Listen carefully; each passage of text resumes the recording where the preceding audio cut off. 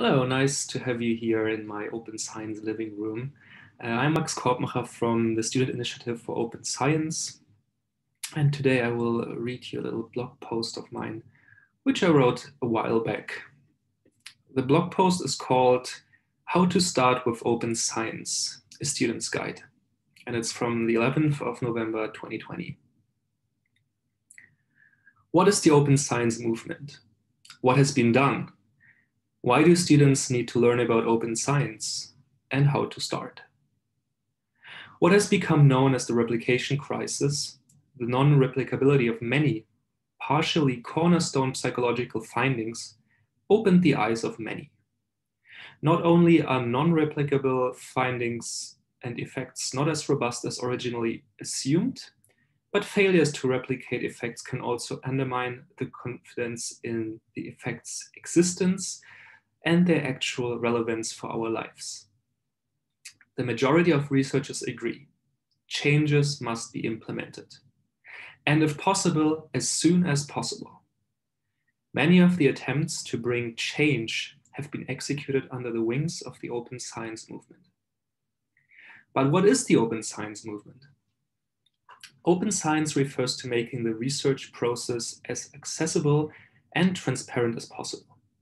This is not limited to making science or scientific publications open access, but also to the process of producing them.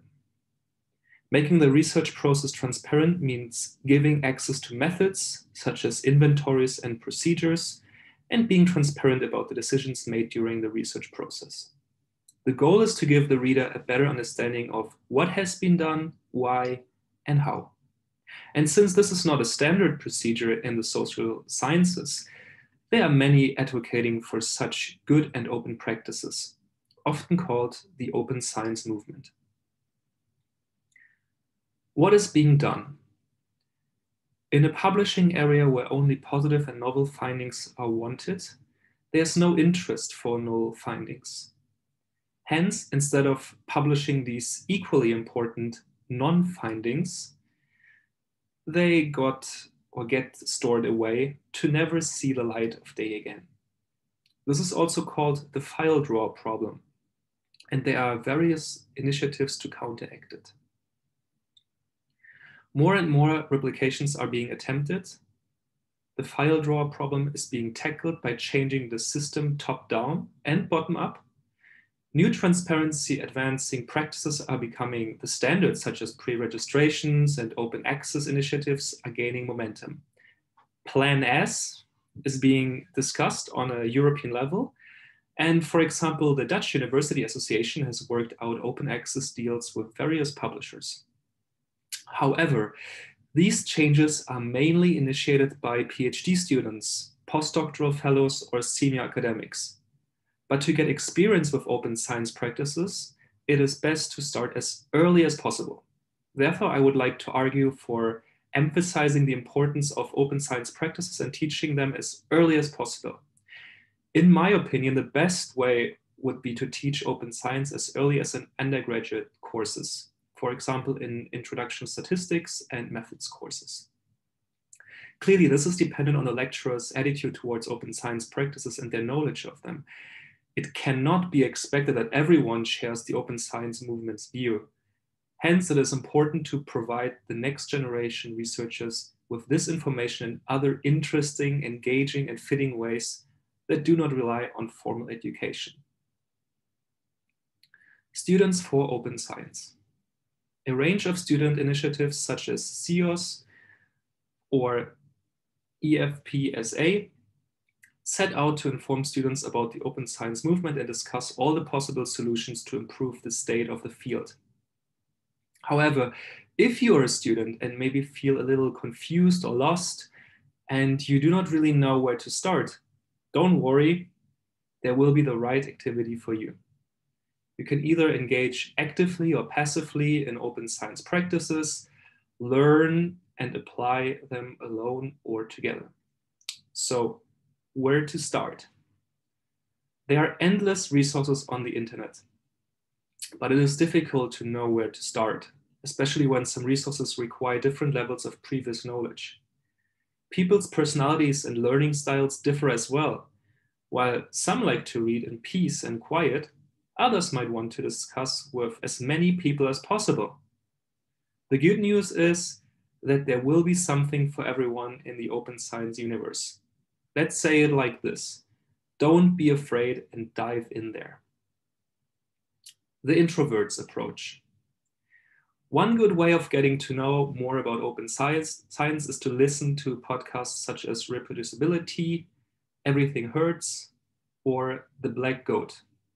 These podcasts will give the listener a good understanding of open science practices by using examples from different fields and the field's problems. For an introduction into open science and the problems at hand, the first few episodes of the Reproducibility podcast are recommended. Most introductory psychology textbooks will not discuss the state of the field with focus on transparency, critically reviewing researchers' practices. I personally had heard about replication problems in a specific field in my final undergraduate year. However, it was only during my master's degree that the topic was actually thematized as a replication crisis. To get an overview, there are a range of books discussing the state of the field critically and give recommendations about the usage of open science practices. For example, Chris Chambers' The 7 Deadly Sins of Psychology, or the NOVA project as an example for an open access alternative. There are also articles that give a general introduction to open science practices, such as Cruvel and colleagues' 7 Easy Steps to Open Science, an annotated reading list. In other articles, you can read why to use specific practices, such as pre-registration or registered reports. Easy read alternatives are blog posts, for example, the 20% Statistician by Daniel Larkins, Ulrich Schimak's Replication Index, or Data Colada. These blog posts usually analyze particular problems, which will give a better understanding of how widespread these problems are, their impact, and should suggest possible solutions. Connecting to this, there are also many articles on what not to do and what practices are counteracting reproducibility.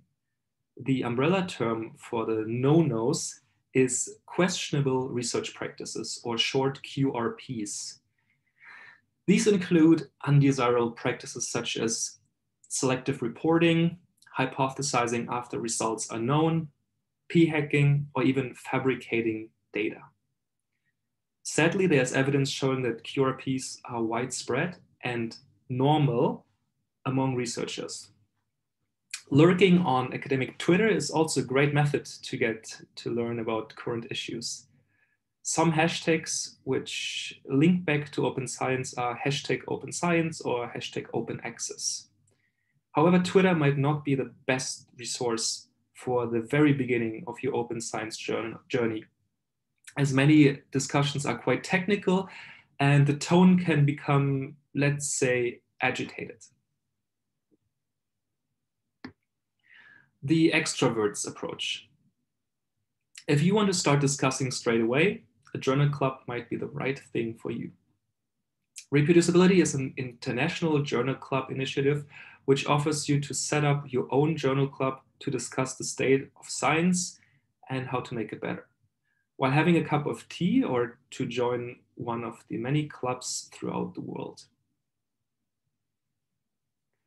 Moreover, every week there are lectures and seminars arranged by different organizations such as Data Colada, Rotterdam Riot Science Club, and SIOS. These touch different fields and topics, and it is recommended to set your name on mailing lists to keep yourself up to date. Another option is the Open Research Calendar on Twitter, keeping you up to date about open science-related events all around the world. Different forums, Discord, or Slack channels are also a great way to engage. And then there are a range of free massive open online courses, or short MOOCs, some more interactive than others. A good place to start are Daniel Laken's Improving Your Statistical Questions and Improving Your Statistical Inference courses. If you want to get involved directly in open science research activities, there are many international many labs or multi-site projects featuring a number of different researchers and research teams all over the world. A few examples of such international collaborations are the Psychological Science Accelerator, Many Labs 1 to 5, or Many Babies. All of them would be happy about your contribution, which can happen, for example, by translating or collecting data work or discussing different aspects of a possible study. Overall, for learning about open science and engaging in it, it does not matter how comfortable you feel with statistics and methods or at which career stage you are. For every learner, there are materials available, and for every career stage, there are activities you can engage in.